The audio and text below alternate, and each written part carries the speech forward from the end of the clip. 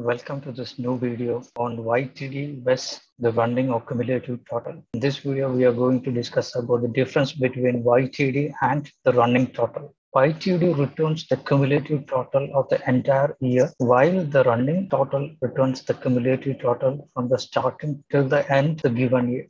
So as it is mentioned, YTD returns a table that contains a column of the dates for the year to date. So this is the example of YTD where you will be getting the cumulative sum of the entire details till the end of the year. Then the next year it will start once again and it will collect the cumulative sum. With respect to YTD, running total is totally different. It returns the list of all the dates that are less than or equal to the last date in the current selection. So we will be giving the last date, and from the starting of the date till the end date, it will take the cumulative sum. That's the difference between these two, because it is taking the cumulative date from the starting till the end, and the YTD only with respect to the years it will take the cumulative sum. The DAX functions for YTD will be having an expression along with the dates YTD, whereas for running there will be we'll write the running total inside a calculate function with an expression and two filters in it. So this expression returns the list of all the dates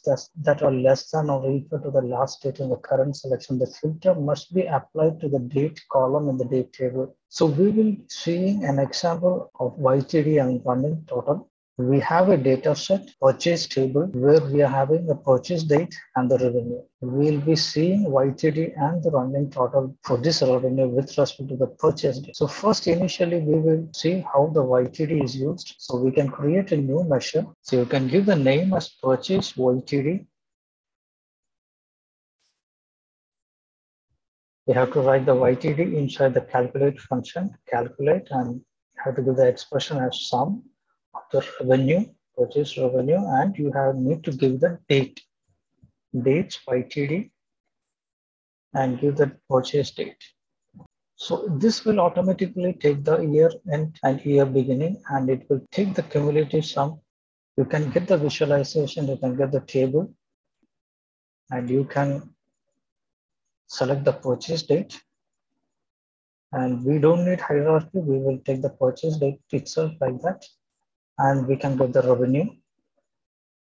So in revenue, we are not able to see anything. Only the revenues it is shown. Now we are going to take the purchase YTD. So in the purchase YTD, we can see just taking the cumulative sum of each and every day and each and every month. See, after January, it is taking this, continuing to sum up all the values, all the revenue, total revenues, and how it is summing up. It is summing up the entire revenue till December 2016, and it has summed up everything and it has taken. This is the cumulative sum of 2016. Now from January 2017, it is starting from once again. That is what it is year to date. Now we'll see how the running total. So we will create a measure for running total.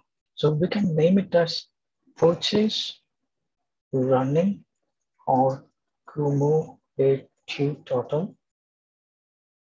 equals to, we have to write the running total inside the calculate function. So calculate sum of revenue.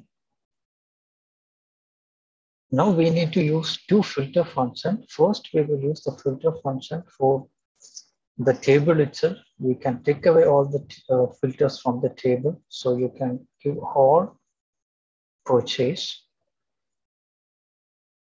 And the next one is you have to select the date difference from the start till the end. So you can write it as purchase date should be less than or equal to the max of purchase date.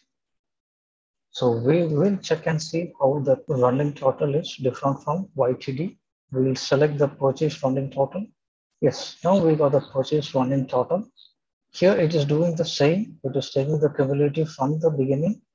But when you come to the end of the first year, the end of the first year, we saw the difference. Here, 31st December 2016, this YTD is stopped. But here, the cumulative or the purchase running total is still going on. It's still taking the cumulative to the next year also. It is taking the cumulative till the end of the date, which we are given. That means the maximum date we have given is the max the purchases till the last date it is taken, or to the last given date which will take. So this is the basic difference between YTD, where YTD will be taking the cumulative total of a single year, while the running total will be taking the cumulative total from the start till the end of the date which we are given. Hope this will help you get new insights into time intelligence functions. Have a great day. Thank you.